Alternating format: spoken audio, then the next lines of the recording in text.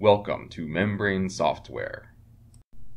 Today, we'll be demonstrating a software system that makes use of the Raspberry Pi camera module. The camera is mounted on a small board with a ribbon cable, which we plug into a socket on the Raspberry Pi.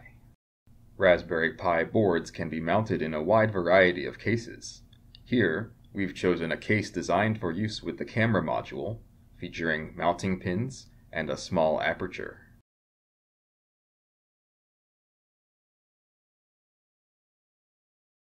This particular case also happens to feature an outside surface capable of attaching Legos, making it possible to craft a crude stand from Lego bricks.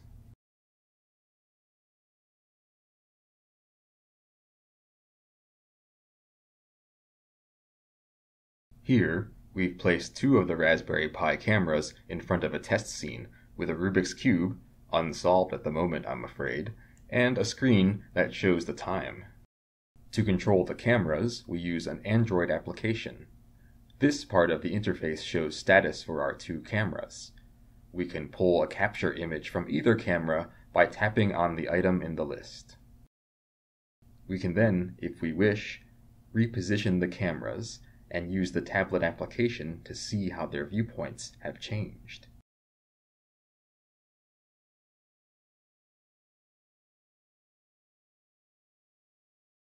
Keeping the tablet close at hand allows for easy aiming of the Raspberry Pi cameras. Of course, if we wanted, we could also place cameras in remote locations and check those from the tablet the same way.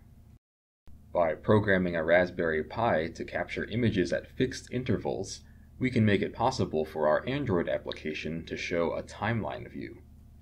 Scrubbing through the images shows us how the scene has progressed over time, and from the top section, we can send commands to show images on any Raspberry Pi screens we have available. You may remember our Raspberry Pi screen controllers from a previous video.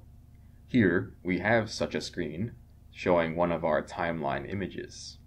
However, there is no need to limit ourselves to just one image. It's also possible to make the screen run through all of the images in our timeline, showing each one in sequence. This function can be controlled from our tablet application by selecting a start and end time and pressing the Run button.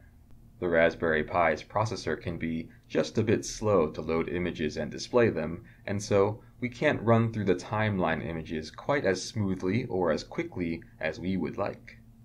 There are a number of possible ways around issues like that, and in the future we may look into them. But for now, we can simply speed things up for you in the video and show our scene as night turns to day.